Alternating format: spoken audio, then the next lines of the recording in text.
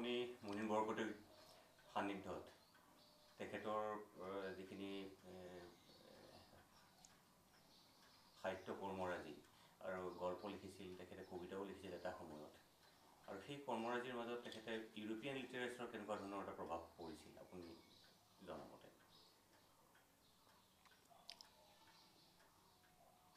মুনিন বৰকটকীৰ সংগ সান্নিধ্যৰ আনন্দ আৰু শিক্ষা মোৰ জীৱনৰ মূল্যৱান সম্পদ।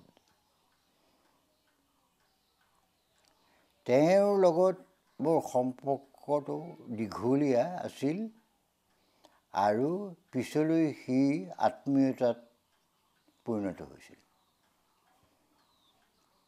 মই আন কথাত মই তেওঁৰ স্নেহধন্য আছিলোঁ। সেই স্নেহ তেওঁ হয়তো অপাত্ৰতে থৈছিল।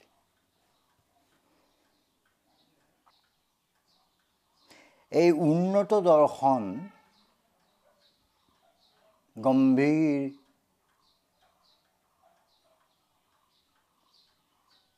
ব্যক্তিত্বৰে এই বিদ্বানগৰাকী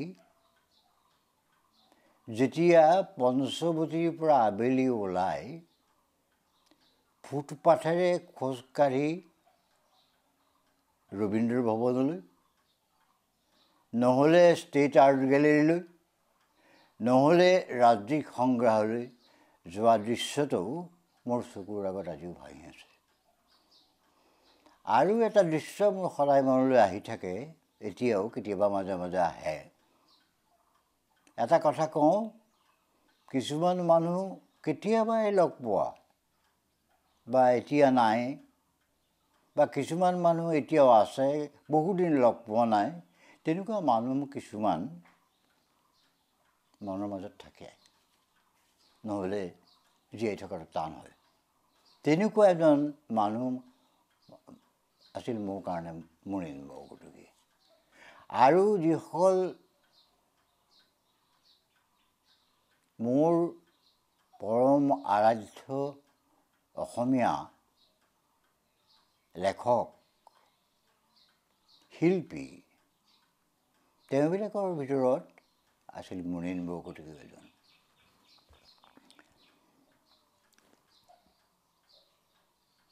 তেওঁৰ অধ্যয়নৰ ব্যাপ্তি, জিজ্ঞাসা আৰু তেওঁৰ চিন্তা মননৰ গভীৰতা,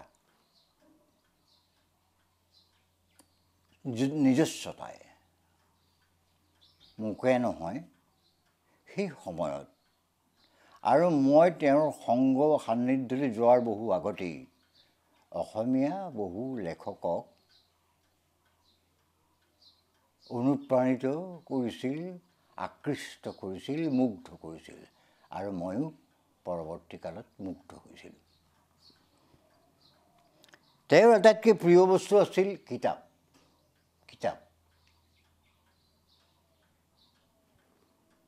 এই কথাটো এদিন মোক পিছত বোধ হয় তেওঁৰ জীয়ৰী, একমাত্ৰ জীয়ৰী মীনাক্ষীয়েও মোক কৈছিল।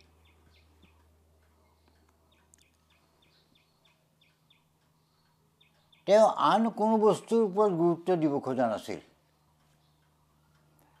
আৰু বৈষয়িক বিষয়ত তেওঁ একেবাৰে অনীহা আছিল, এটা গভীৰ অনীহা আছিল বৈষয়িক বিষয়ত। আৰু পিন্ধন উৰণত তেওঁ খুব সৰল আছিল, মানুহজনো সৰল আছিল, আৰু পিন্ধন উৰণো তেওঁ সৰল আছিল, ধুতি পাঞ্জাবী। লগ পালে গম পায় যে এজন অসবৰ্ণ চৰিত্ৰৰ অসমীয়া, অনন্য প্ৰতিভাৰ অধিকাৰী এজন অসবৰ্ণ চৰিত্ৰৰ অসমীয়া মানুহজন, নিমিলে আন কাৰো লগত। মই কেতিয়াবা মহেশনৰ লগত মিলাই চাওঁ, হেমবৰুৱাৰ লগত মিলাই চাওঁ, নহয় হেমবৰুৱাও বেলেগ, মহেশনে বেলেগ আৰু মুনিন বৰকটকী বেলেগ। এই দীৰ্ঘকায় মানুহজন, উন্নত দৰ্শনে মানুহজন, মৃতভাষী এই মানুহজনৰ যিখন ছবি, যিটো স্মৃতি আজি মোৰ মনত আছে, কেতিয়াবা মনলৈ এটা দুখ আহে। শেষ বয়সত যেতিয়া মই তেওঁৰ তালৈ মাজে মাজে গৈছিলোঁ, তেতিয়া মোক বৰ দুটা কথা বৰ দুখ কৰিছিল। এটা বাৰে বাৰে কৈছিল, হেৰা মোৰ টোপনি নাহে নীলমণি, হেৰা মই লিখিব নোৱাৰা হ'লোহে, হেৰা মই পঢ়িব নোৱাৰা হ'লোহে, হেৰা মোৰ বৰ নিসংগ লাগেহে। এনেকুৱা ধৰণৰ কথা কিছুমান মাজে মাজে প্ৰায়েই কৈছিল। এবাৰ হ'ল কি, মই দিল্লীলৈ গৈছিলোঁ, আমি দুয়ো দিল্লীলৈ যাওঁতে মুনিন বৰকটকী ইয়াত নাই। তেওঁ মোক কৈছিল, দিল্লীলৈ গ'লে তুমি কেতিয়াবা তুমি সঘনাই দিল্লীলৈ গৈ থাকা, দিল্লীলৈ গৈ থাকিলে আমাৰ তাত সোমাবা। তেতিয়া বাইদেউ ৰেণুকা দেৱী বৰকটকী মন্ত্ৰী শিক্ষা কেন্দ্ৰীয় চৰকাৰৰ শিক্ষা বিভাগৰ, আৰু কোনোবা এজন চন্দ্ৰ যেতিয়া তেওঁ হেৰি মন্ত্ৰী, কি মন্ত্ৰী বুলি কয়, ডেপুটি মিনিষ্টাৰ আছিলে, আৰু মন্ত্ৰী আছিল কিবা চন্দ্ৰ। গোটেই বিভাগটো দাদাই মোক কৈছিল, মই মুনিন বৰকটকী দাদা বুলি সম্বোধন কৰিছিলোঁ, যে বাইদেউৰে চলাইছিল। তেওঁ খুব ব্যস্ত আছিল। আমি সন্ধিয়া সময়ত আকবৰ ৰোডত ঘৰ বিচাৰি বিচাৰি উলিয়াইছিলোঁ। তেওঁ বাইদেউ নাই, নথকাটো স্বাভাৱিক। তেওঁ আমি হয় ইমান আনন্দ পাইছে আমাক দেখি মানুহজনে, মানে কি ক'ম আৰু, মই বনাব নোৱাৰোঁ, ইমান উল্লসিত হৈছে। তাৰপিছত এওঁকো দেখি পেলাই আমি সন্ধিয়া সময়ত আকবৰ ৰোড একেবাৰে নিজান, তাৰপৰা তেওঁ ভালকৈ পোছাক পৰিচ্ছদ কৰি ক'বলৈ যাবলৈ ওলাইছিল। তেওঁ আকৌ দিল্লীত থকা সময়ত তেওঁ মোক কৈছে, কিতাপটো পঢ়িছিলেই, তাৰ উপৰিও তেওঁ সদায় সন্ধিয়াক কোনোবা বিদ্বানৰ বক্তৃতা বিভিন্ন বিষয়ত দিয়া, নহ'লে থিয়েটাৰ, নহ'লে সংগীতানুষ্ঠান, নহ'লে তোমাৰ নৃত্যানুষ্ঠান, নহ'লে অভিনয়, সদায় উপভোগ কৰিছিল।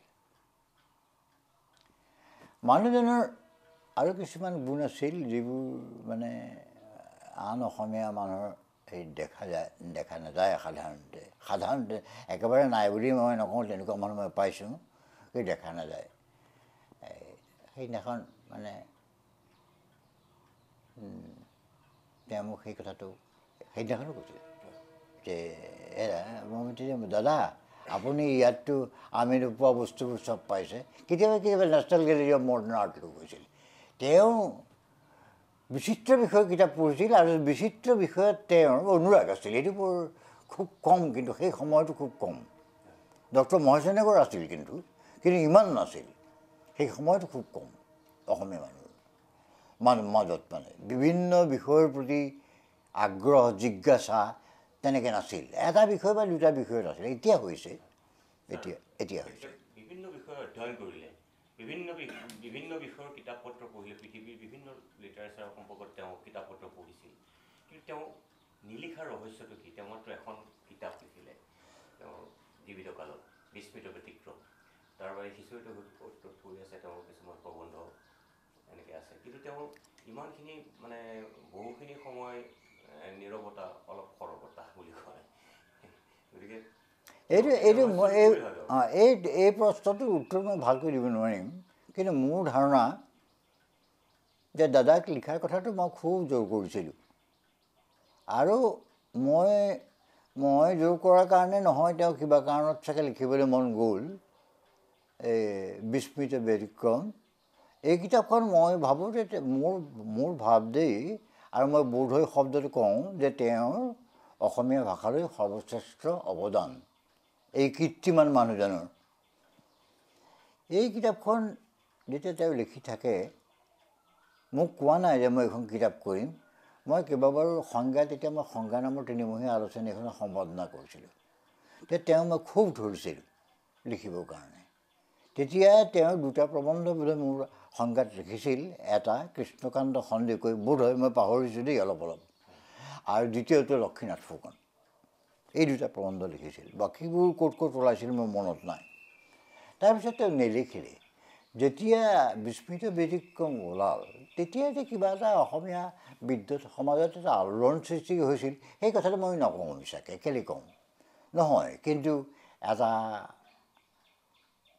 ক্ষেত্ৰ বিশেষে অসমীয়া সাৰস্বত সমাজখনৰ কোনো কোণত কোনো ক্ষেত্ৰত এই কিতাপখনে এটা কথা এটা আলোড়ন সৃষ্টি কৰিছিল যে এই মানুহজনে কি কৰিব নোৱাৰিলেহেঁতেন ইচ্ছা কৰা হ'লে কাৰণ এনেকুৱা বিপুল অধ্যয়ন থকা মানুহ আৰু বিচাৰ বিশ্লেষণৰ ক্ষমতাও তেওঁৰ আছিল সমানে আছিল বিচাৰ বিশ্লেষণ যিটো ক্ৰিটিকৰ মানে সমালোচকৰ কাৰণে বিশেষ দৰকাৰ বিশেষ আৱশ্যকীয় আৰু সেইধৰণে বিপুল অধ্যয়ন দুইটা পিছত তেওঁ এই কিতাপখন যেতিয়া ওলাই গ'ল যেতিয়া মই সন্মানিত হ'ল বহলভাৱে পঠিত হ'ল যেতিয়া বিশেষভাৱে সমাদৃত হ'ল তেতিয়া তেওঁ ভাবিছিল নেকি যে মই কিয় লিখা কেতিয়াবাই বন্ধ কৰি পেলালোঁ তাৰ পৰাও হয়তো এক ধৰণৰ এটা দুৰ্দৃশ্য এক ধৰণৰ এটা বেদনা তেওঁৰ মাজত গোপনে ক্ৰিয়া কৰি থকা যেন মোৰ অনুভৱ হয় এই কিতাপখন ওলোৱাৰ পিছতো মই খুব জোৰ কৰিছিলোঁ কিছুমান বিষয়ত লিখিবৰ কাৰণে নিলিখিলোঁ তেওঁ তেতিয়া কয় যে মোৰ মানে এতিয়া লিখিবলৈ মন নাযায় পঢ়িবলৈ মন নাযায় আৰু এটা কথা কওঁ মহাদেশীয় সাহিত্য বা কণ্টিনেণ্টেল লিটাৰেচাৰ সেই সময়ত আৰু কোনোবা নিশ্চয় আছিল মই জনাৰ ভিতৰত বিশেষভাৱে মানে ৩০ৰ দশকৰ কথা কৈছোঁ দেই কলিকতাত থকা সময়ত তেওঁ মহাদেশীয় সাহিত্যৰ প্ৰতি এটা বিশেষ ধৰণৰ অনুৰাগ আছিল আৰু সেই ক্ষেত্ৰত তেওঁ ভালেমান মহাদেশীয় লেখকৰ কথা মোক কৈছিল এজনৰ কথা কওঁ মই লৰকা গাৰ্থিয়া লৰকা যেতিয়া মই গাৰ্থিয়া লৰকাৰ অনুবাদ সংজ্ঞাত পঢ়িলোঁ তাৰ পিছতে মই গৈছিলোঁ এবাৰ তেতিয়া তেওঁ গাৰ্থিয়া লৰকাৰ সম্পৰ্কে বহুত কথা কৈছিল মই ভবাই নাছিলোঁ যে গাৰ্থিয়া লৰকাৰ সম্পৰ্কে তেখেতে এনেকুৱা ধৰণৰ অধ্যয়ন আছিল গাৰ্থিয়া লৰকা এগৰাকী স্পেইনৰ কবি সেই নহয় তেওঁ স্পেইনৰ ৰেচিডেঞ্চিয়া য'ত অৰ্টেগা ৱাই গেছেট আছিল বৰ ডাঙৰ চিন্তাবিদ সেই সময়ত আৰু সেই সময়ত স্পেনিছ সাহিত্য সংস্কৃতি তেখেতৰ প্ৰভাৱ বিস্তাৰ কৰিছিল তেখেতৰ এখন কিতাপ মই পঢ়িছিলোঁ নেকি সুধিছিল কিতাপখনৰ নাম আছিলে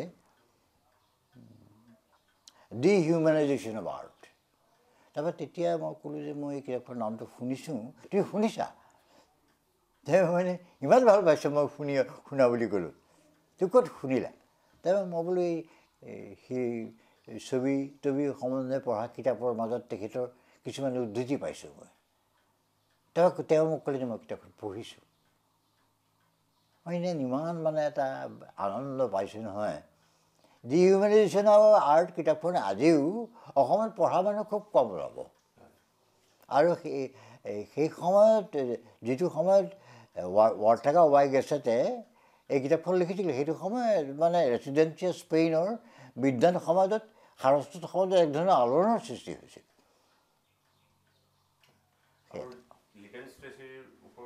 লিটাৰেচাৰ তেওঁৰ মুখত আছিল এছেবোৰ তেওঁৰ মুখত আছিল তেওঁ মানে খুব মানে হেৰি কৰিছিল আৰু এই বিস্মৃত ব্যতিক্ৰমৰ ৰচনাবিলাকৰ আঁৰত লিটাৰেচাৰ এটা অদৃশ্য গোপন প্ৰেৰণা থকা যেন লাগে মোৰ মাজে মাজে এতিয়ালৈকে আৰু তেখেতৰ এই বিস্মৃত ব্যতিক্ৰম মই কৈছোঁ যে বোধ হয় তেখেতৰ সৰ্বশ্ৰেষ্ঠ ৰচনা ইতিমধ্যে বহুত কিতাপ ট্ৰাষ্টে তেখেতৰ প্ৰকাশ কৰি উলিয়াইছে আটাইখিনি মই পঢ়া নাই আটাইখিনি মই পাইছোঁ মুগুত আছে পঢ়া নাই মই আটাইখিনি ইয়াত মানে এটা কথা হৈছে কি এই কিতাপখনত তেখেতে এটা নিজস্ব গদ্য শৈলী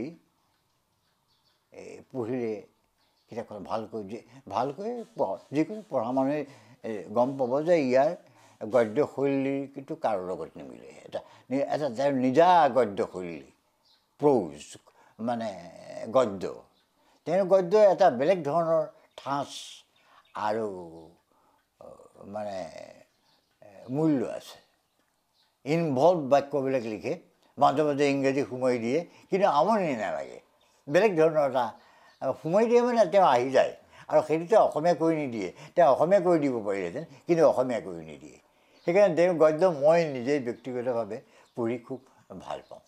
বিশেষকৈ কৃষ্ণকান্ত সন্দিকৈ প্ৰবন্ধটোৰ গদ্যখিনি আৰু সেইটো প্ৰবন্ধ মই বিস্মৃত ব্যতিক্ৰমৰ শ্ৰেষ্ঠ প্ৰবন্ধ বুলি মই ভাবোঁ দেই সমালোচনামূলক সাহিত্যৰ ওপৰত তেখেতৰ সমালোচনামূলক সাহিত্য তেওঁ মানে সেই বিষয়ত তেওঁ অসমীয়াত বিশেষ ধৰণৰ কোনো কামেই নকৰিলে বুলি ক'ব লাগে তেওঁ কিছুমান পুথি সমালোচনা কৰিলে সেই পুথি সমালোচনাবোৰ খুব মূল্যৱান কিন্তু দেই আন কাৰো লগত নিমিলে এখন কিতাপ দুখন কিতাপৰ মোৰ মনত আছে দুইখনেই ইংৰাজী কিতাপ এখন হৈছে স্কলাৰ এক্সট্ৰা অৰ্ডিনেৰী আৰু আনখন হ'ল গুলাগ আৰ্কিপেলাগো সেইখন লিখিছিল চলজুটচিনে সেইখন নবেল প্ৰাইজ তাতে পাৰিছিল নেকি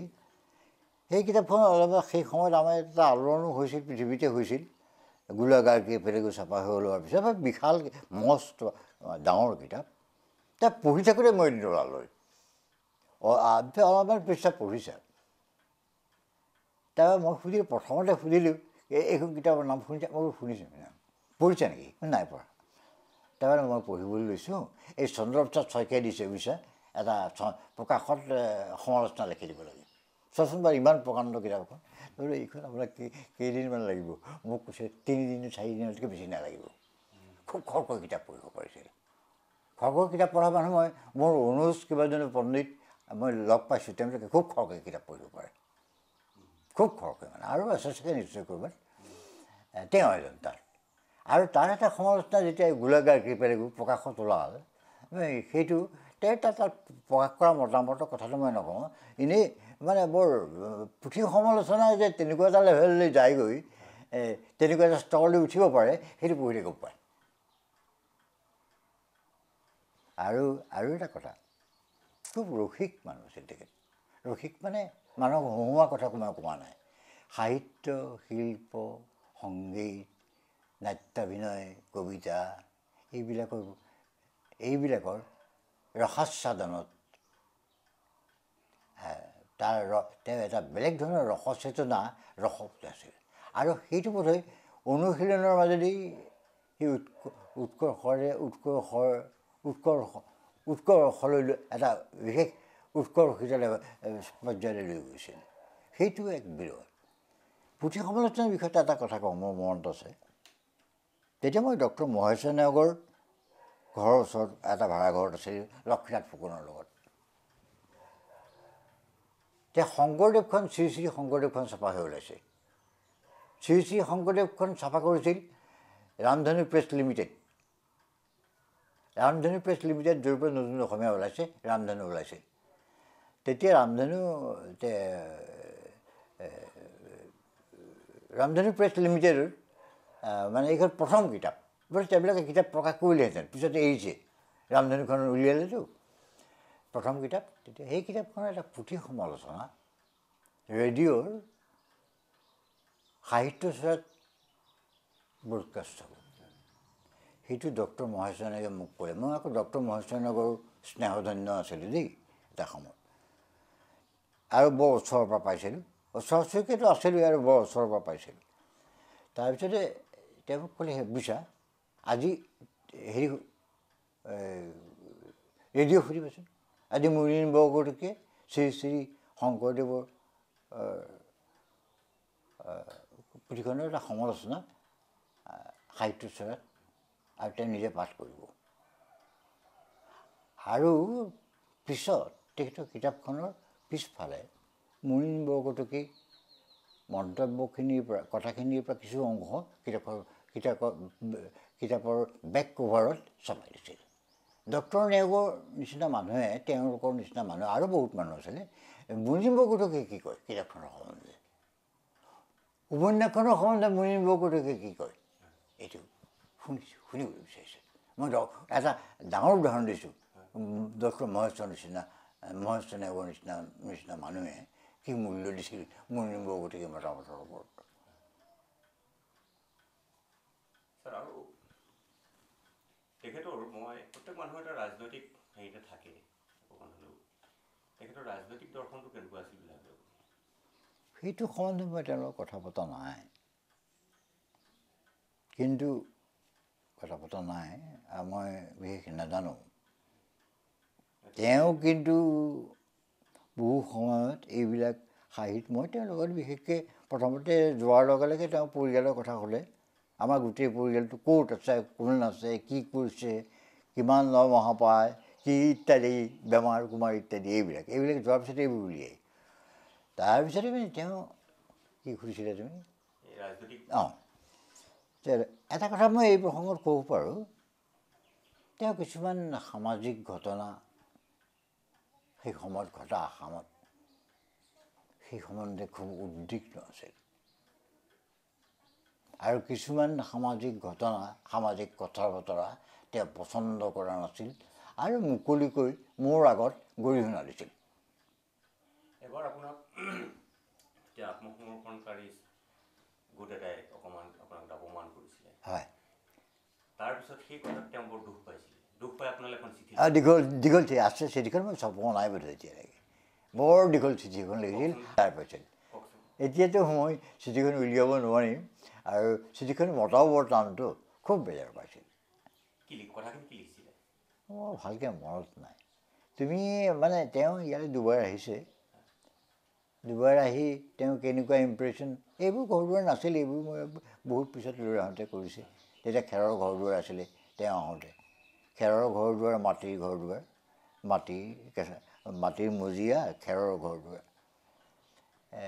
তেওঁ কৈছে তুমি তোমাৰ এই শান্তি বনত এইবোৰ ভণ্ডালি কৰিবলৈ ক'ৰ পৰা সাহস পালেহে এই কথাটো লিখা মোৰ মনত আছে আৰু কিবা বহুত কথা লিখিছিল নৱকান্ত বৰুৱাই এটা কবিতা লিখিছিল এই দুজনে সেই সময়ত মোক খুব উৎসাহিত কৰিছিল দেই নহ'লে মনটো মৰি গ'লেহেঁতেন একেবাৰে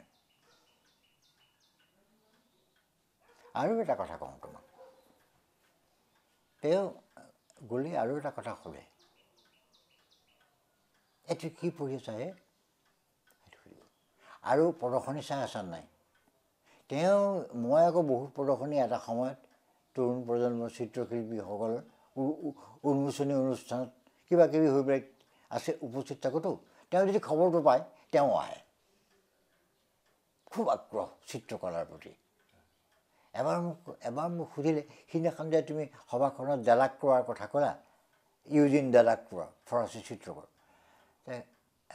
মোক কোৱাচোন তেওঁ ডেলাক্ৰ'ৰ সম্বন্ধে কিবা কিবি বহুত পঢ়ি থৈছে সেই পিছতে গম পালোঁ যে মোক এইটো টেষ্ট কৰিলে এক ধৰণৰ তাৰপিছত তেওঁ ক'লে ইমান ভাল লাগিল নহয় কাৰণ ইউজিন ডেলাক্ৰ'ৰ সম্পৰ্কে আমাৰ ইয়াত চৰ্চা একেবাৰে শূন্যই সেই এটা কথা আৰু এনেই এই নাট্যৰ অভিনয় মানে ইমান ভাল পাইছিল বোধহয় গুৱাহাটীত সেই সময়ৰ কোনো অভিনয়ে নাট্যাভিনয় তেওঁ উপস্থিত নথকাকৈ থকা নাছিল সদায় আহিছিল আৰু হেৰি অৰুণ শৰ্মাক নাট্যকাৰ হিচাপে বৰ গুৰুত্ব দিছিল তেওঁ অৰুণ শৰ্মা হ'ল কি নিৰ্বাণ ভট্টাচাৰ্য খুব প্ৰমিনেঞ্চলৈ আনিছিলে এজন সমালোচকে মানে বিশেষভাৱে ক্ৰিটিকেল হেৰি কৰি ষ্টাডিজ কৰি তেতিয়া সেই প্ৰসংগতে তেওঁ মোক এবাৰ সুধিছিল তুমি নিৰ্বাণ ভট্টাচাৰ্য পঢ়িছানে তেতিয়া এই নিৰ্বাণ ভট্টাচাৰ্য অৰুণ শৰ্মা সম্পৰ্কে খুব আগ্ৰহী আছিল আৰু অৰুণ শৰ্মাৰ তেওঁ খুব মানে প্ৰশংসা কৰিছিল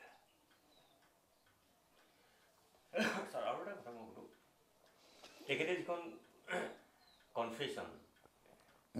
এখন পঢ়িছোঁ হেৰিতে হাইস্কুলতে পঢ়িছিলোঁ পুৰণি আৱাহন বিচাৰি কনফেশ্যন আপুনি বহুতে সেই সময়ত লঘু ৰচনা বুলি আপুনি প্ৰবন্ধ বুলি কৈছে আমি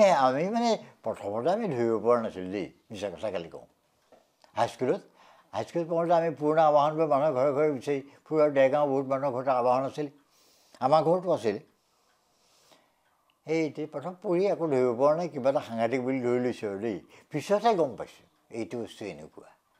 কনফিউশ্যনটো মানে এই হেনৰি ৰুছো মানে সেইখন